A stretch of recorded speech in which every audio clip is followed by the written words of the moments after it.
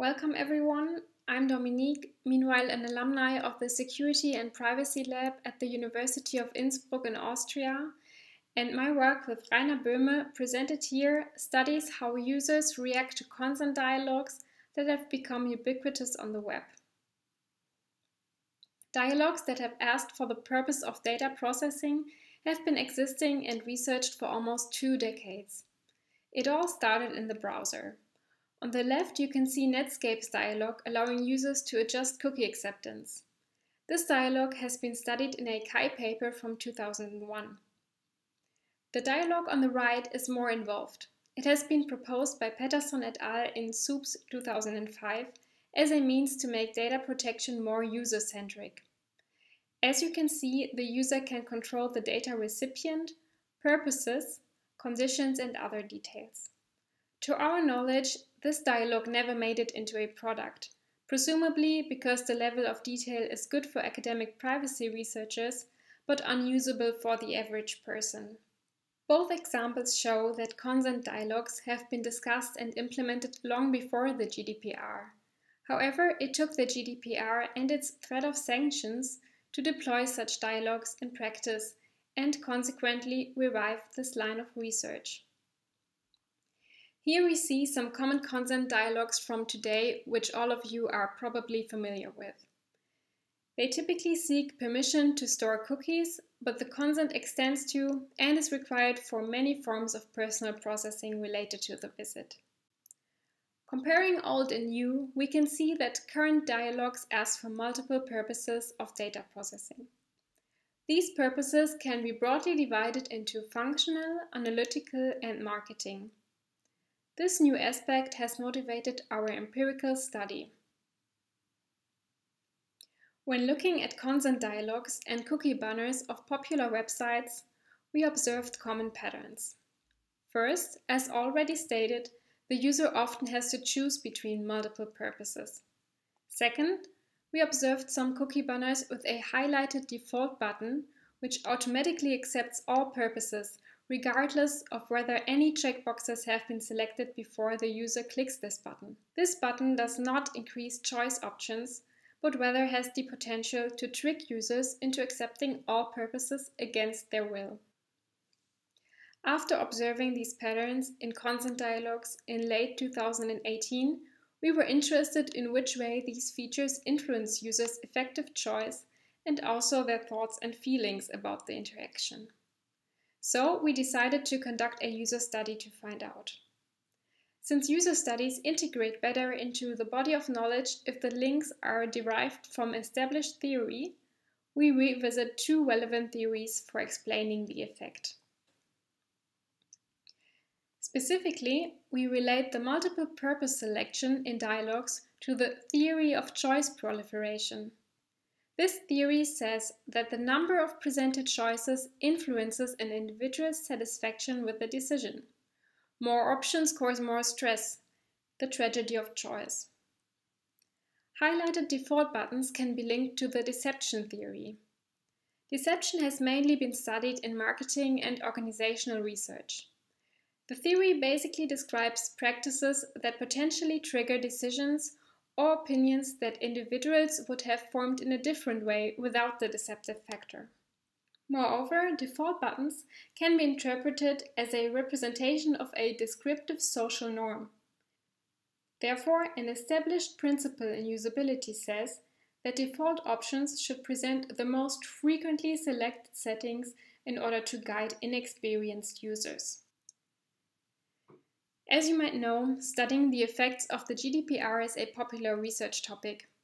Several concurrent studies have investigated user as well as website behavior with respect to consent dialogues. So what can we bring to the table?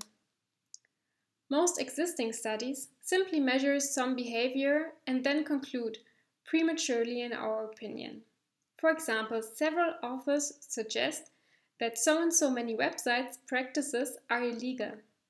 But how can they claim that one of the criteria of consent, freely given, unambiguous, informed, is not fulfilled if you don't ask the user?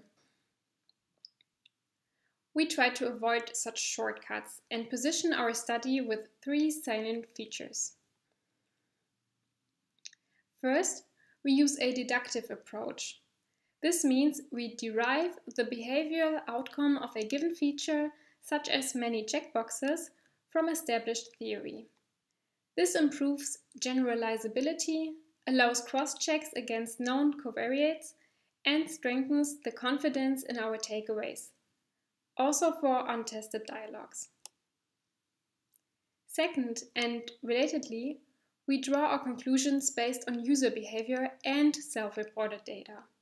This allows us to learn more about user-specific factors, individual differences in response, and most importantly, learn about perceptions after we ensure that the user has understood how the dialogue functions. That is, what purposes she effectively consented to. Without this information, contradicting explanations could not be disambiguated, and conclusions would stand on weak foundations. Third, we use a controlled experiment which promises gold standard causal insights. Doing this in a classroom rather than in the field ensures that self-selection and non-response bias are low. Specifically, our experiment went like this. We conducted 2 classroom experiments in 2 countries with 150 students in total. The experiment took place before a mandatory undergraduate lecture. First, we started with a briefing that did not reveal the purpose of our study. We just told the students that we want them to evaluate a flight search website. We asked them to visit a functional mock-up and told them to search for a particular flight connection. All students started this task simultaneously. When visiting the website, it randomly presented the user one of the 3 consent dialogues, which I will present in detail later. At this point, we measure the participants' choice of purposes as well as the click button. We then waited until all students were finished with the flight search. Then a key combination for opening a questionnaire was displayed on the lecture hall's main projector so that participants started answering it almost simultaneously. The questionnaire first asks to freely list positive and negative aspects of the website. Then, participants should recall their chosen cookie settings in the consent dialog in free text form and afterwards in closed text form. The questionnaire also includes items on 4 established constructs, which I will explain later.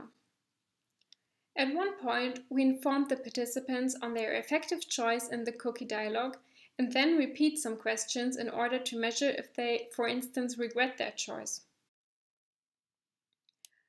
Finally, after all participants had finished answering the questions, we debriefed them and disclosed the actual purpose of the study.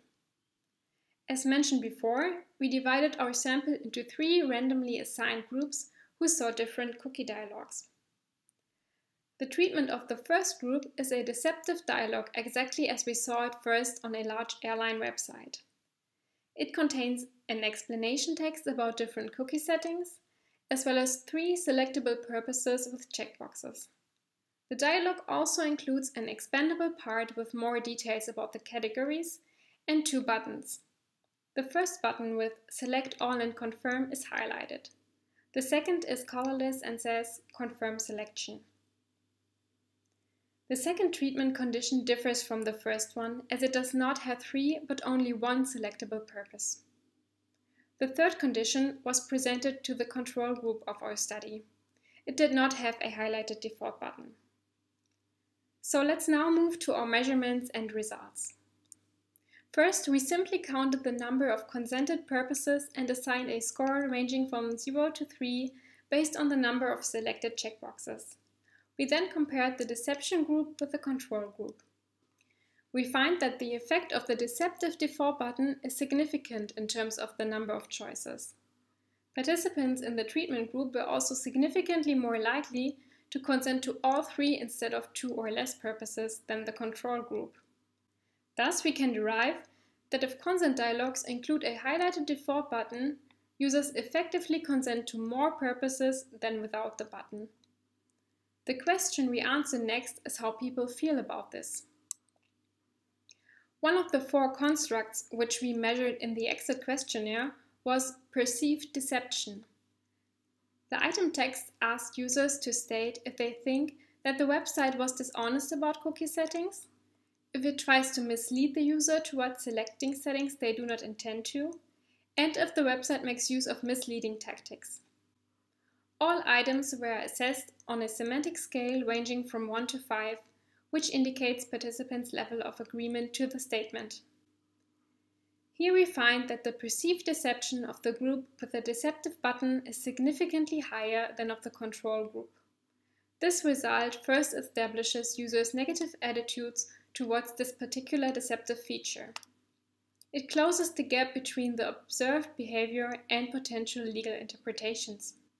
We also asked users to state to which degree they regret their choice of cookie settings and if they would change the settings afterwards if this was possible. Participants were asked these 3 questions at 2 points in time. First, before we informed them about their effective selection, and again after they received this information. This way, we were able to measure within subject differences. And indeed, we find a significant difference in the before and after measurements of regret within the deception group. In contrast, we do not find a significant difference in the control group that did not see the deceptive button. In a second step, we specifically compared participants who clicked the default button with those who clicked the other button. And we find that those who clicked the yellow button report even more regret after being informed about their actual consented purposes. The third construct we measured in the questionnaire is the perceived difficulty of responding to the consent dialogue. Specifically, we asked users to state to which degree it was incomprehensible, frustrating, and easy to select cookie settings. We asked this to find out if users can deal with multiple purposes at a time. When measuring the difference between the deception group and the group with the reduced choice options, we do not find significant differences. However, participants needed significantly more time to respond to the dialogue if presented with more choices.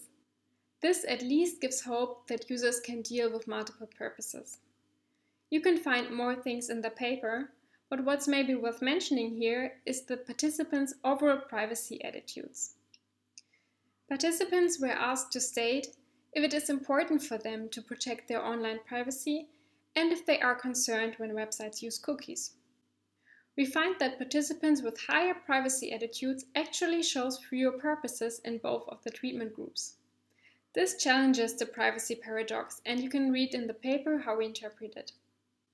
However, we do not find a significant difference in privacy attitudes between those participants who clicked the deceptive button and those who did not. Let me briefly comment on the limitations of this study. First, we conducted a classroom experiment with a mock-up website. Thus, participants may behave differently in the experiment than when dealing with real consent dialogues. To assess this potential bias, we asked for feedback and comments at the end of the questionnaire. Only one participant wrote that she accepted all cookies because she thought they were necessary for the experiment. We could not find further indications that participants might have perceived the website as artificial. Second, it is important to highlight that our sample is limited to German-speaking computer science students, so we assume that they are more educated about the functionality of cookies. However, if even users who have more knowledge about cookies than the average fall for these deceptive buttons, we must fear that the general public would be even more likely to get tricked by this design. To summarize the empirical takeaways, our results show that the highlighted default button, which selects all purposes, has several effects. First, users consent to more purposes. Second, users perceive the website as more deceptive. And third, users regret their choice more. These findings go in line with deception theory.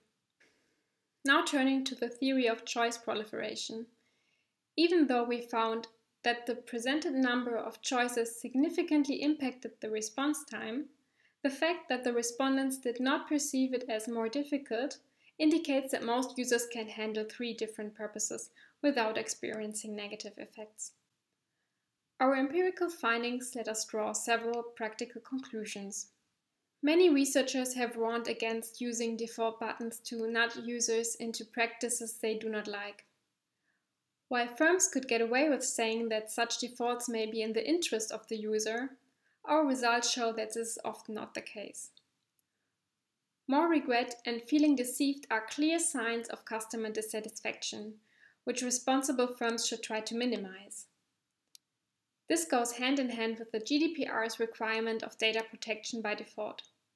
If a highlighted default button exists, it should reflect the most privacy-friendly option. While the law is intentionally silent on how exactly this should be implemented, a way forward would be to make available a set of best dialogues that firms can borrow. It's certainly not the legislator, but perhaps consumer rights organizations or privacy researchers to do this. All the wonderful results in usable privacy research remain useless or even counterproductive if firms build systems that do the opposite. Nevertheless, we are hesitant about calling for more regulation. At least in the EU, the GDPR already stipulates freely given, unambiguous and informed consent. We deem this as sufficient to support a court decision, perhaps drawing on empirical research like this one, which clarifies that the dialogue in question failed to meet all of these requirements. A middle ground could be to free websites from the burden of designing and administrating consent decisions. We currently witness the rapid uptake of consent management solutions by new and old intermediaries. Such consent managers may reduce user-borne privacy costs by offering a single point of intervention. However, if the intermediaries further enshrine the interest of the tracking industry, very little is gained. The last option is to go back to the client device, which could offer interfaces to manage and send consent signals for websites and, importantly, apps too.